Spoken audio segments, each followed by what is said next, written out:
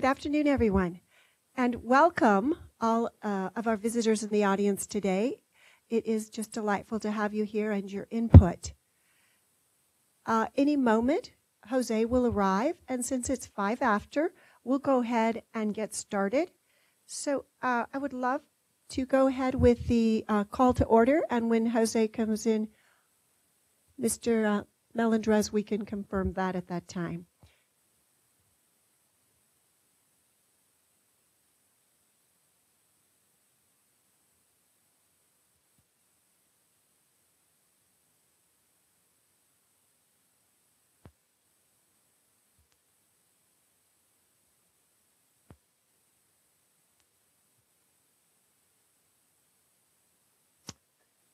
Good afternoon, Executive Director Bruce Gilbert. Did you want to go ahead and proceed with roll call, or do you want to wait a couple more minutes for Jose? Thank you, Madam Chair. We can do the roll call, and then when he comes in, simply indicate that he has come in and is now present for the meeting, which allows us to constitute a quorum.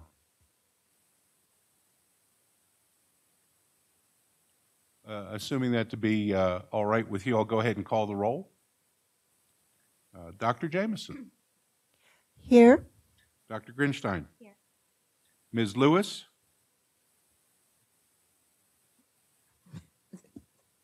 I see you there. Here. Good deal. Ms. Wilson. Ms. Clark. And Mr. Melendrez is on his way. Ms. Aiello. Present. Commissioner Richardson is not here at the moment. And Ms. Reynolds. Here. Thank you, Madam Chair, and let the record reflect that Mr. Melendrez has now joined us, and we do have a quorum for this meeting. Excellent.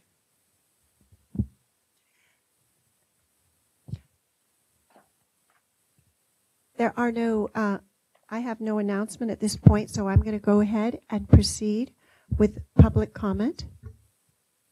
Bruce, did you have any announcements before public comment? We do not, Madam Chair. We'll allow the North to go first. Do you have anyone up there for public comment? Madam Chair, there's no one for public comment here in the North. In our audience today, do we have anybody who would like to do public comment? Also, we don't have anyone here who wants to do public comment. It seems that they have come to just show their support for our good work.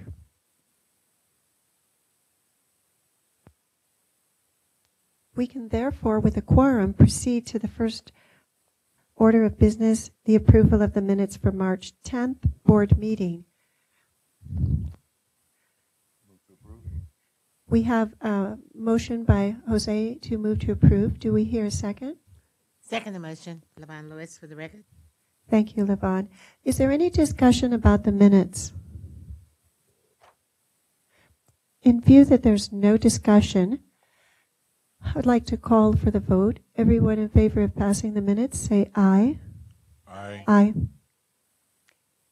Anyone in opposition? The minutes are approved, passed. I would like to now just dive right into our executive report. Mr. Bruce Gilbert. Thank you, Madam Chair, members of the board, and guests. As I indicated in my written report, last week I had the honor of being a panelist at the 4th Annual Health Insurance Exchanges Conference, which was co-sponsored by Princeton University and the Leonard Davis Institute of Health Economics at the University of Pennsylvania. Can you hear me? Barely. We've had some technical difficulties here. Let's see if we can make it a little easier for you. Is that better? Holy cow. Testing 1, 2. All right, everybody here hold their ears. Yeah, that's better though, is it? Whew. Try again. That's better. It's good up here. Can you hear me now? It is so much better down here. Thank you. As I was saying, last week I had the honor of being a panelist at the 4th Annual Health Insurance Exchanges Conference, co-sponsored by Princeton University and the Leonard Davis Institute of Health Economics at the University of Pennsylvania. It was quite a collection of individuals, certainly a lot of people a lot smarter and more accomplished than I am. And the conference brings together senior officials from state insurance marketplaces, state insurance departments, and leading researchers from universities, as well as individuals from the private sector. A good portion of this year's program and the panel that I served on were focused on a topic that we discuss fairly frequently at our meetings, which is the future and sustainability of health insurance exchanges. As I point out in my report, Nevada was not the only state which was involved in these discussions. Other attendees included my friends from New Mexico, Colorado, Minnesota, Oregon, Rhode Island, Idaho. Additional attendees were there from the states of Maryland and New York. Many of our fellow states, I will tell you, share the same pain points and exasperations that we do. And I will share with you that it was very helpful for me to be able to sit down with my compatriots, if you will, informally as a group and talk about our present and our futures. My primary and probably most important takeaway from the conference is really pretty simple. We are not alone. The struggles that we have gone through and the challenges that we face going forward are not unique to Nevada. We are, all of us, learning by doing, finding our way and making course corrections, and I think all of the states fully expect that to be the case over the next several open enrollment cycles. We are, in fact, a work in progress, not a finished product, and we face continuous transformation and, to a lesser degree, reinvention. You know, when last we met, I had indicated, based on the issuance by CMS of the Notice of Benefit Payment Parameters, that we would continue to collect information on alternatives to remaining on the federal technology platform and utilizing their call center in order to both lower our technology costs and provide us with additional information through real-time reporting that would allow us to better target our marketing and messaging.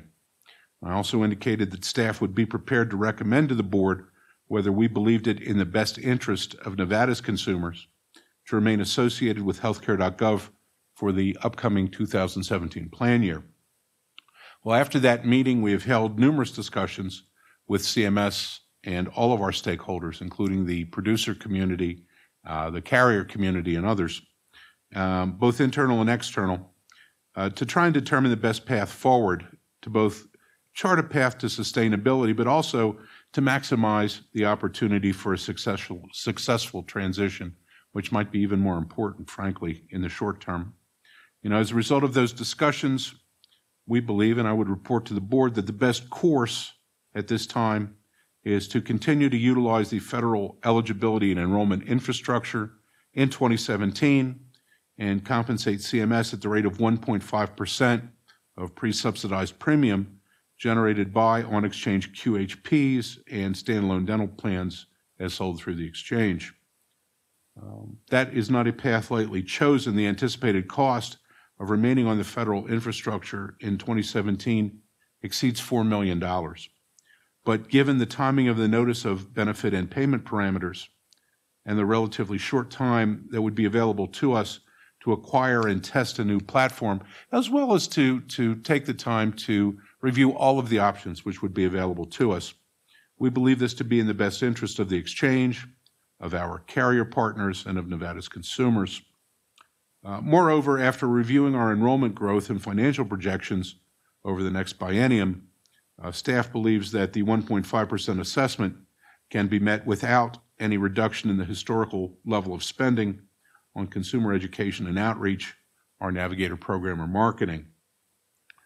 We will continue over the next few months to review potential alternatives to the federal technology platform and call center, looking to lower our costs and, of course, access real-time reporting to assist us in our marketing efforts and to assure our continued sustainability as a state-based marketplace. Our anticipation is that this additional information will be provided to the board, hopefully by July, along with a recommendation on the path forward to assure our long-term sustainability and success.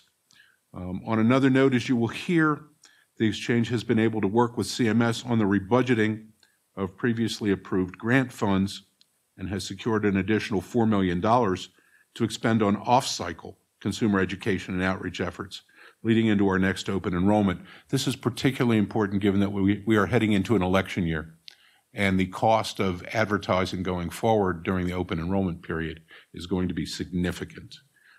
These monies are specifically designated to allow an increased focus upon our underserved target populations in order to lay the foundation for greater enrollment and access, emphasizing the value of coverage and the availability of premium subsidies to assure consumers that they can afford coverage. Additionally, yesterday I spoke at the Northern Nevada Association of Health Insurance Underwriters, the brokers and agents here in Northern Nevada. I know Yvonne did that in Southern Nevada, I think earlier in this week. And I will share with you that our relationship with the producer community remains very good and very strong. And they look forward to helping us as we move into our next open enrollment cycle. Obviously, the next few months are going to be a very busy time for staff. We've got a number of important decisions looming on the horizon. I'm confident that we will be able to provide the board with information necessary to continue to protect the interest of Nevada's consumers and stakeholders, to keep costs relatively stable in our marketplace, and to assure that the exchange will be able to continue to provide access to quality, affordable health plans to citizens throughout the state. And those would be my remarks. Madam Chair, I'm happy to answer any questions. Executive Director Bruce Gilbert, thank you for that excellent report. If we look at our agenda, we can see that you really did cover one of the items we talked about putting on the agenda either this time or next time, or as you say, you'll have more on moving forward life without the federal exchange. I would like to open up to the rest of the board to see if they have questions, since you brought it up here. Any further questions on that or anything else that you did bring up?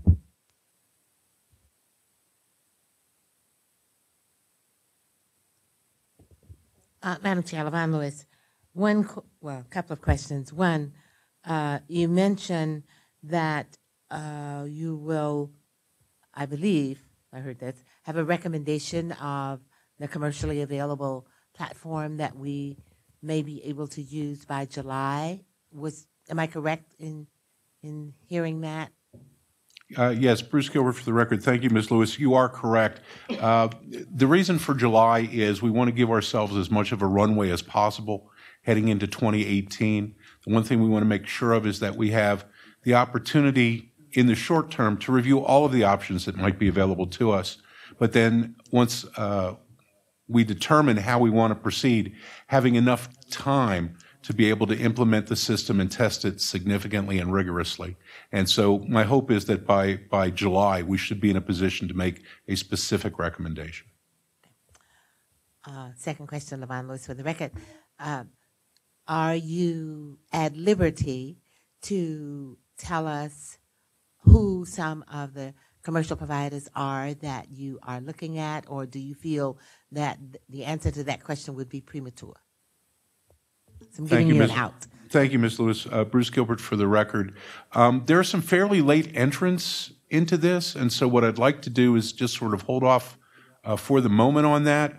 I know that the board is aware of at least two of the companies that I have spoken to in terms of HCENIV and Newfields. I know that the board is also aware that I've met with the Connecticut Exchange and had some opening discussions with respect to possibly moving forward with them on an intergovernmental agreement of some type or a memorandum of understanding. So I think it's just a little bit early in the process. I probably need another month or so to work my way through, if that's all right. Okay. Then I have a third question in terms of the additional $4 million that has been made available from CMS to do marketing in the underserved areas. How do you perceive that money will be spent? And will we be able to get any additional assisters with any of those funds? Yeah, thank you, Ms. Lewis. Bruce Gilbert for the record. Actually, Janelle and Penna are going to speak to that directly. What I will tell you is the money, the bulk of the money will be going to in-person assistance as well as to specific marketing efforts for defined populations. So I think that you'll be very pleased when you see what we intend to do. We've spent some time with CMS. We spoke specifically about 5 particular demographic groups that we think should form the basis of additional enrollment opportunities. And as I said, Janelle and Penna should be able to answer those questions for you. Thank you, Levon, for those questions.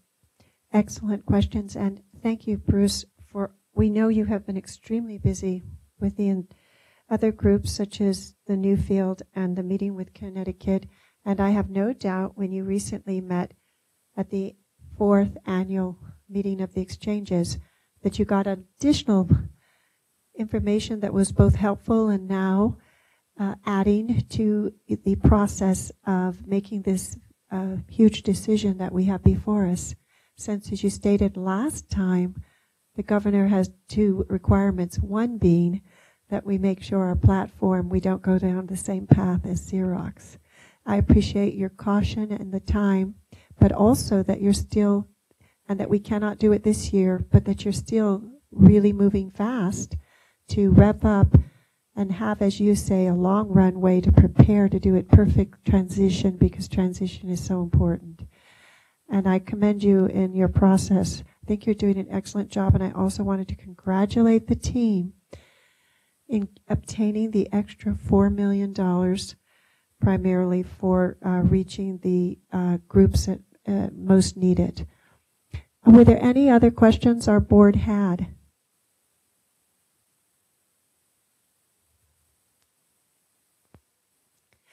Hearing no questions, I'm excited to hear what more we have to hear on the subject from Market and Outreach. Who will be starting? This is Janelle Davis for the record, and I'll be giving the marketing and outreach overview.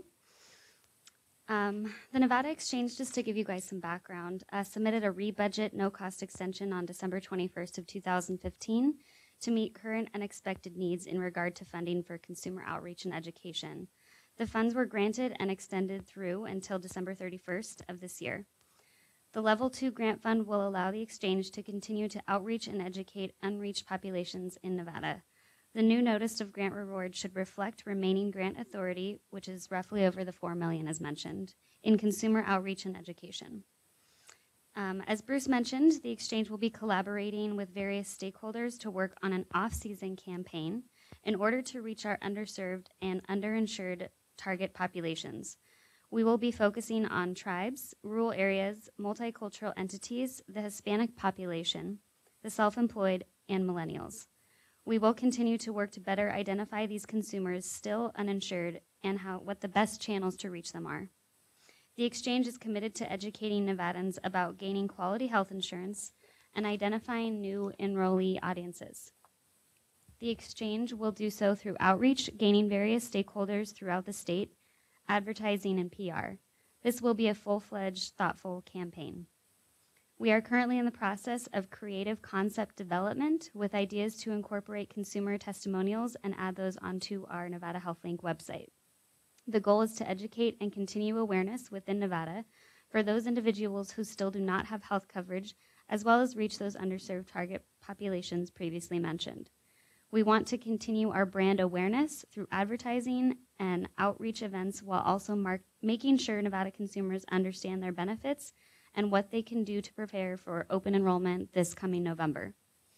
All off-season campaign strategies will carry on through open enrollment, creating a nice transition between campaigns.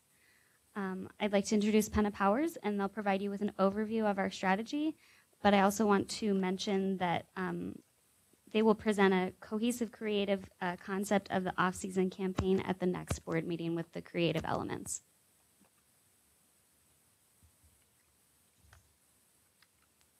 Thank you, Janelle. Good Good afternoon, Patty Hallebuck with Penna Powers for the record. And I'm going to quickly expand on what Janelle has laid out for you, give you some strategy, insight, and tactics for our off-season marketing campaign. Quick reiteration of our objectives. The plan is to identify our new enrollee audiences throughout the state of Nevada. We intend to educate and actually change perceptions about their necessity for health insurance. Our other objective is to build awareness of Nevada HealthLink as a resource for health insurance for Nevadans. All this is in anticipation of our goal for next enrollment period, and that is to position the exchange to be able to achieve 100,000 or plus enrollees.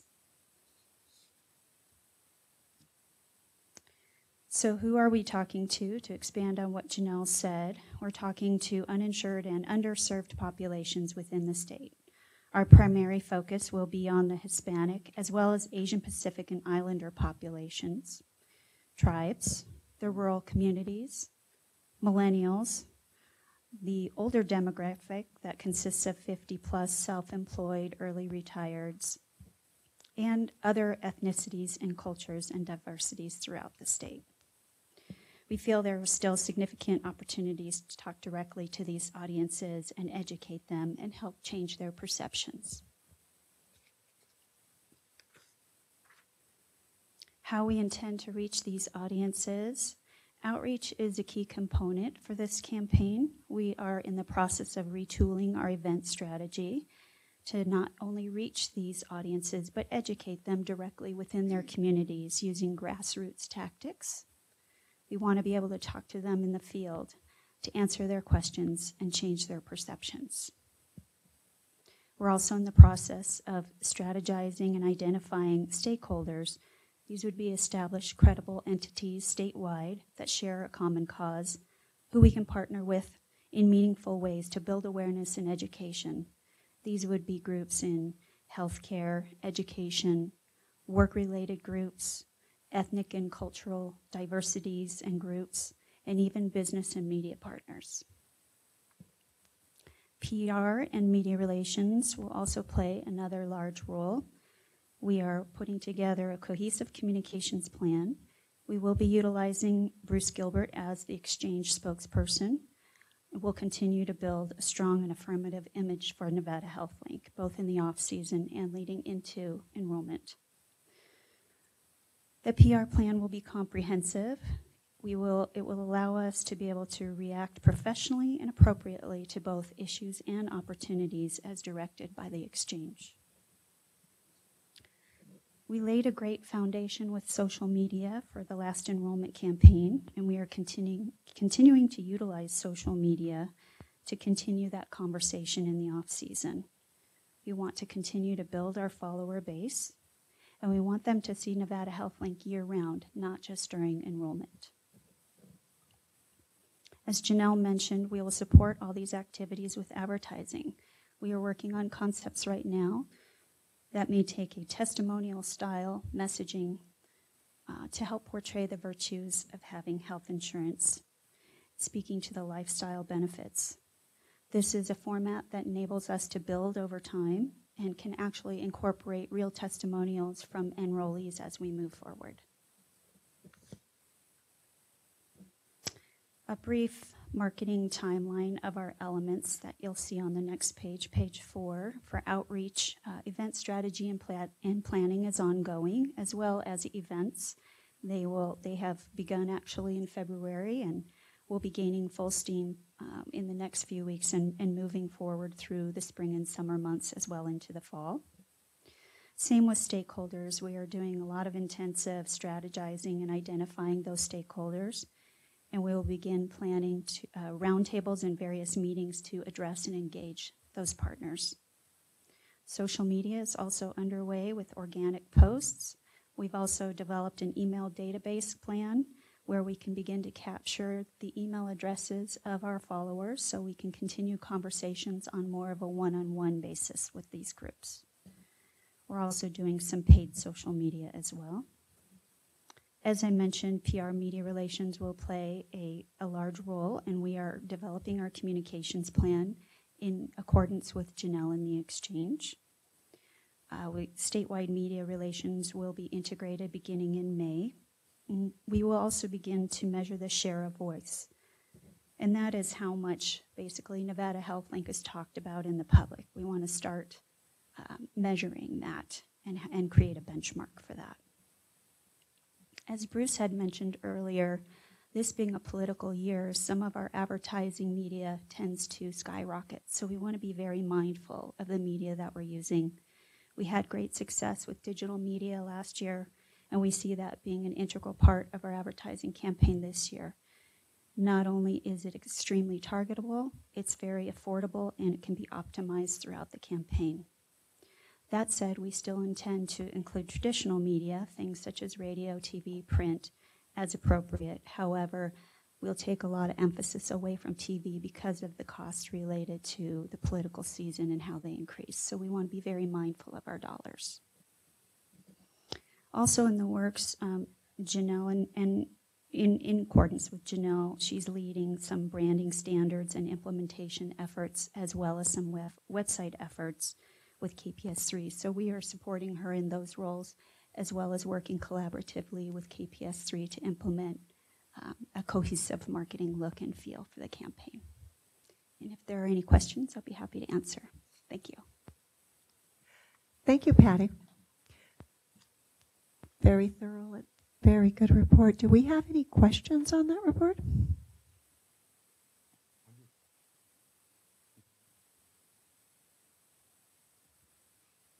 Just quickly, in the outreach efforts, and I know you guys are doing a lot of different things, but if you have identified any, what have been some of the negatives? What has, in terms of outreach communication, has anything come forward that you're finding as there are still these things that we need to think about how we address them in reaching out to some of these communities? If you don't mind, I'm going to bring Andres up. He's our outreach expert, and he can speak a little more in depth about that. Welcome, Andre, and for the record. Madam Chair, for the record, Andres Ramirez with Ramirez Group and with Penn & Powers. I'd like to clarify the question. Are you asking what trouble we're hearing from consumers who may have complaints, or are you asking about trouble we have trying to get to certain markets? So I think we do a really good job of getting the word out, right? And so when somebody, like if somebody calls your office and they want more information, or what kind of things would still be are they still hesitant? Is there anything? Are you hearing anything like that in terms of that there still might be hesitancy about going forward with this, applying for this? Have those things? I mean, I'm asking this in the third year, I know, but is any of those things still coming forward, or are you hearing anything about that?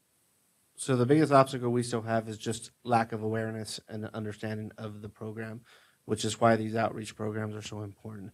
There's still so many people who don't even know that Nevada HealthLink is an exchange and part of the Affordable Care Act. They don't know that we offer affordable quality plans for them. They don't know that they can enroll during special enrollment periods or during the open enrollment periods. There's still a lot of misunderstanding regarding the process, and a lot of people still don't understand that Nevada HealthLink is a state government agency. So there are things that we're working on, and we're proactively trying to make sure the community knows that we are a state agency, that we provide services for them. Here are the resources that are still available. I mean, obviously, we've done a pretty decent job of reducing the uninsured rate, but there's still a high percentage, and most of them just still don't understand. They're not aware of the process. Thank you. Thank you so much. And when you were saying that, Jose, I also, on first take, thought he was addressing that having done everything you did, were there any other ideas that might have come up that you could do in the future? Is there anything new?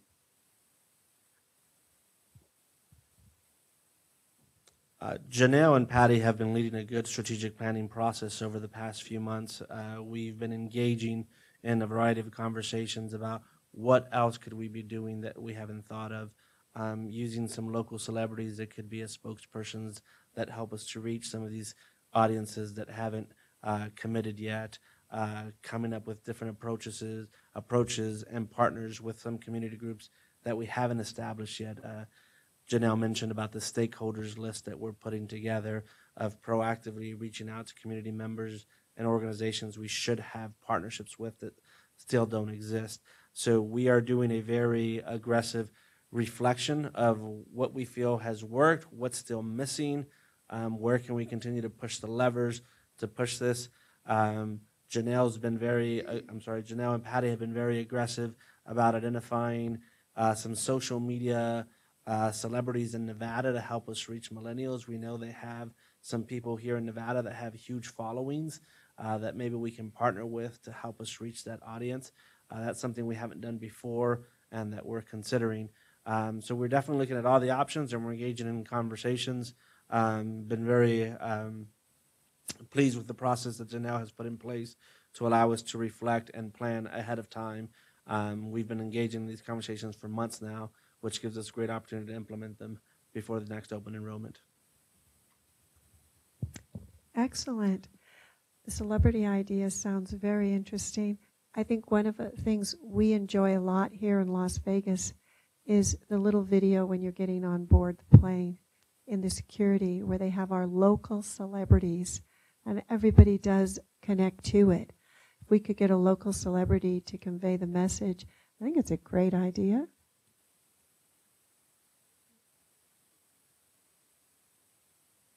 We had such a phenomenal positive reaction to our politician celebrity, Governor Sandoval, when he did that. So I think it's very interesting.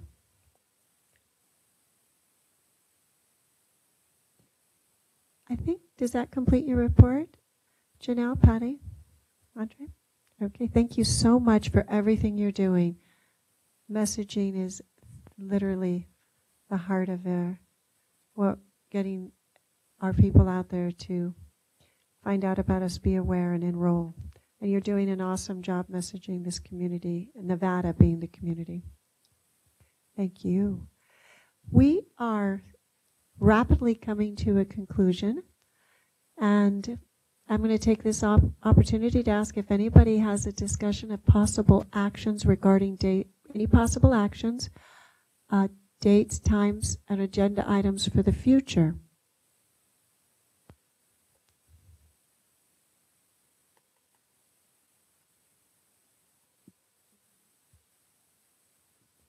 Yvonne Lewis for the record, and I think we've asked a few questions that will, we would expect to get answers from at future meetings. And so I assume our next meeting will be next month.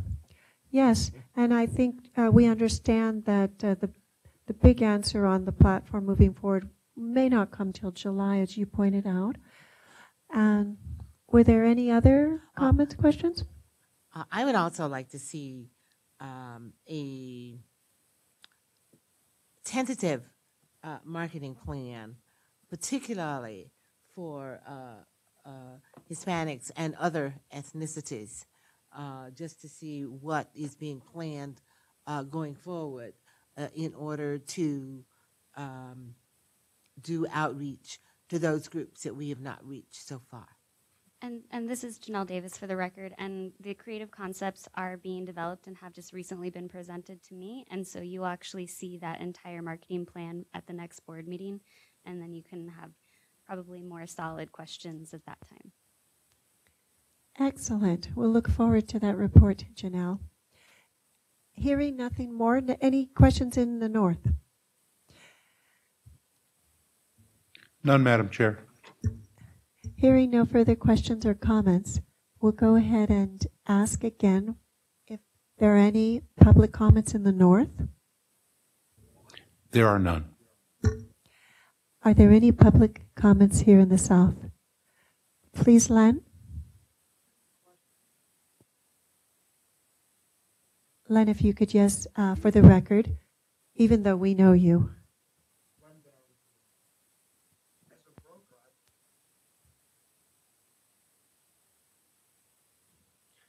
I'm not used to public speaking with a microphone. As a broker, I'm just concerned whether we will have to re-enroll those people that have already enrolled as we have done in previous years, or will this be an automatic re-enrollment of the folks that are already enrolled? Len, usually we'll listen to your comments and questions. We're not allowed to answer, but I think this is just a quick little procedural answer that Bruce could give you very easily if he chooses to. Thank you, Madam Chair. As I understood the question, to be honest with you, the system was not working as well as it might, and I don't want to misstate the question. So, Len, would you be kind enough to go ahead? Do me a favor, please. Identify yourself for the record and then ask the question again, if you would. Len Barron, individual broker, Las Vegas. I was concerned that over the previous years, we've had to re-enroll our existing clients in the system again. I was under the impression that for the 2017 or 16 open enrollment period, we would not have to do that. I'm just trying to get a confirmation, yes or no. So thank you. And Bruce Gilbert, for the record, we will be on healthcare.gov for the 2017 open enrollment cycle, which means that it's not a situation where you have to actively enroll every single client again. There's the opportunity for automatic re-enrollment. That's what I was asking. Thank you, sir. There we go. Thank you, Bruce. I think everybody's happy to hear that. Were there any other questions? With no other public comment, I would like to thank board members, our audience for attending, and all the staff for joining us today, and wish you to have a wonderful rest of your day. Thank you. Thank you, Madam Chair.